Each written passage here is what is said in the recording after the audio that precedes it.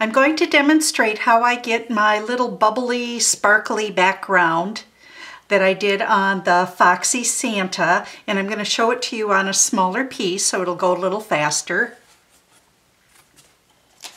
To start with, I base coated the wood with a medium white and I sanded it. Then I put a piece of tape across the very bottom and very top so that I could block off where the scrolls are. I'm going to start with my black gold 1/2 inch angle brush and some Traditions by DecoArt Phthalo Blue. And I'm going to load that up, and I'm going to start by making the entire background this phthalo blue color, and I'm just slip slapping it on. I don't want it on nice and smooth. I want to be able to see my brush marks. So if you think of the letter X as you're applying it, that's going to make it go faster.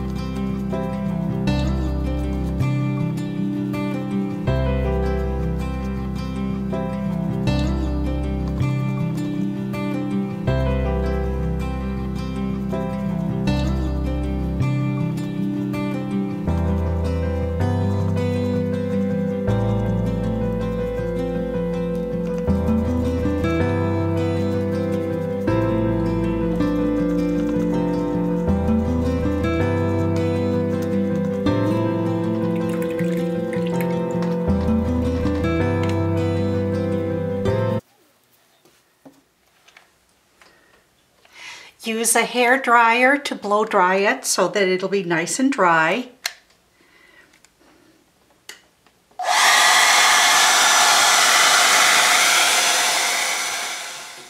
Now I'm going to start adding a variety of colors in the background, and I like to use a little bit of the Traditions extender in my brush so that I have more time to play. So I'm going to add the extender. I'm going to go back and I'm going to pick out a little bit of that phthalo blue on the brush, so I've got a dirty brush, and I'm going to start with a little bit of the aquamarine, and there again I'm going to do kind of a slip slap. Think of the letter X, and if I get too bright I come back and just add a little bit more of the phthalo blue on top of it.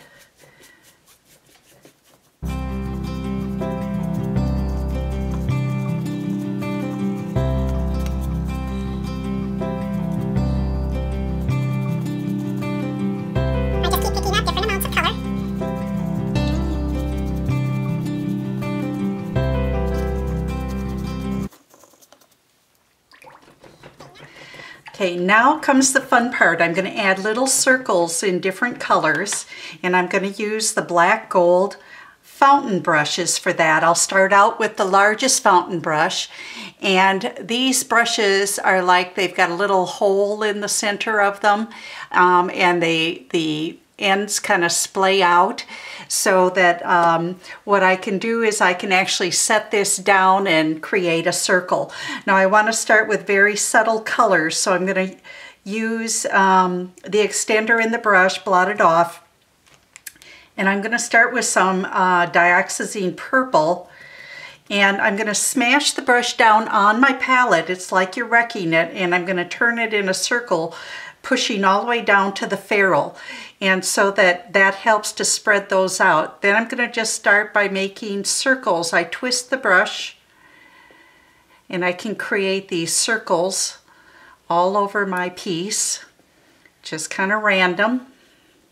Now I know I'm going to have a design in the center here, so I'm not going to worry too much about that area. If you get too bold, you can come back and add some darker color in there too with the phthalo. I'm also going to get some quinacridone violet. I'm not even going to clean my brush. I like to use the dirty brush for a while and just continue to add dark circles to start with. Just twisting the brush around. And I can also soften these around the edges if I need to. I can take my Jillybean Dirty Dancer, and it's got a blender on one side. I'll dip it in extender first. So if I want to make the edges a little bit more fuzzy, I'll use that wet, a little bit wet end and just kind of soften those edges. Blend that in so they're not quite so sharp. The background circles I want to be a little bit softer.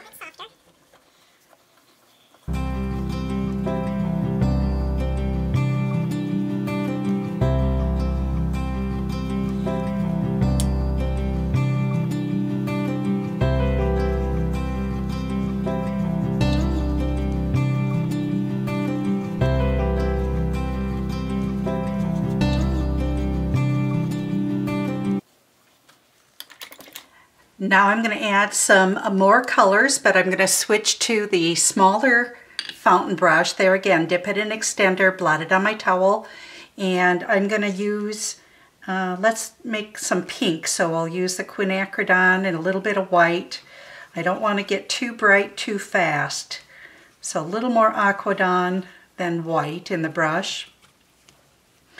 Kind of wipe off the excess off the brush. And there again, start by just making circles. Now this time I'm probably not going to press quite so hard, but I'm twisted in a circle.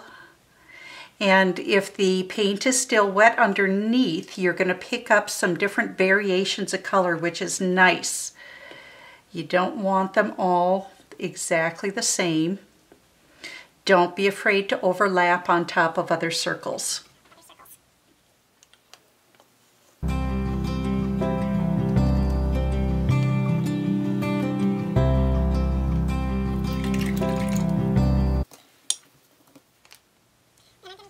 Then I'm going to use some aquamarine.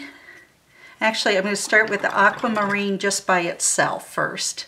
Let's extender in the brush, wipe it on the towel, little aquamarine. Kind of dab the extra off on the palette.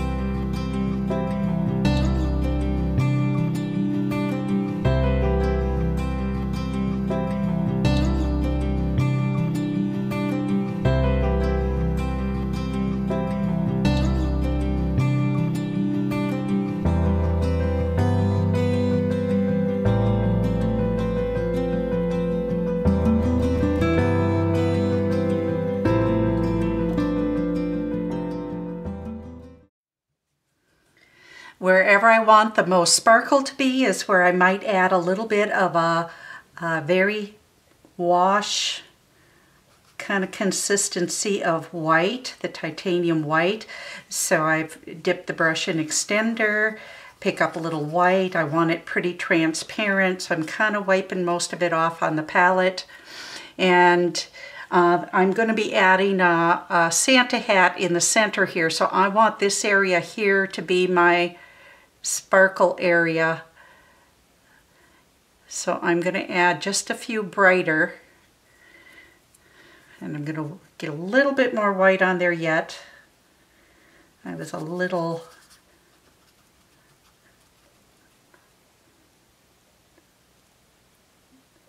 I want a little brighter than I had it.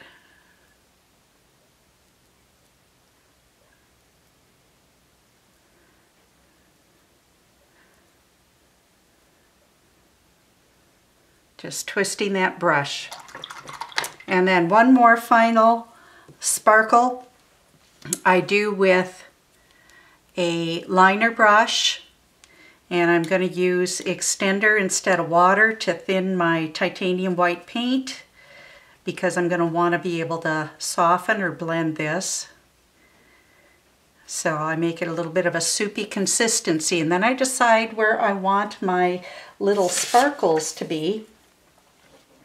So if I want a little sparkle maybe right here, and I can wait and do this after I've done my design so I can maybe guess a little better where I'm going to have them. I'm making crisscross lines, so I started with kind of a cross and then another X in between each of those. While that's still wet, I take the blender side of my Dirty Dancer or any kind of a dry brush blender, and I just softly pull those tips out so that they melt into the background.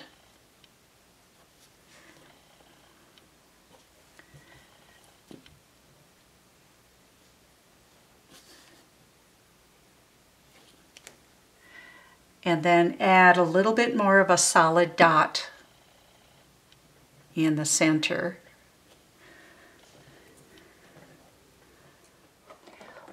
One last thing that I'm going to add into the throughout the background, and I'm only going to do a couple of them until after I get my design on, because I want to avoid where the design is going to be. I'm going to make little metallic gold stars, and whatever your favorite gold is, this happens to be the 24 karat gold extra sheen by DecoArt.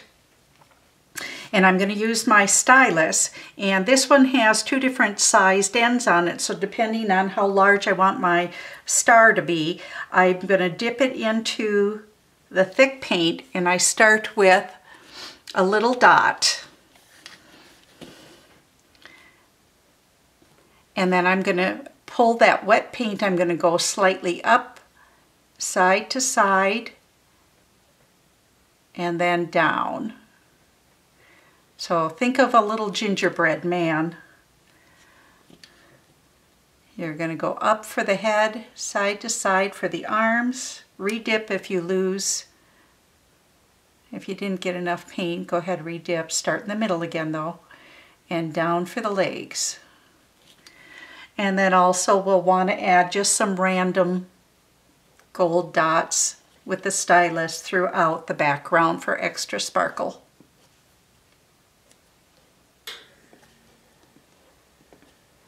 So I hope you have fun creating this background on any of your designs.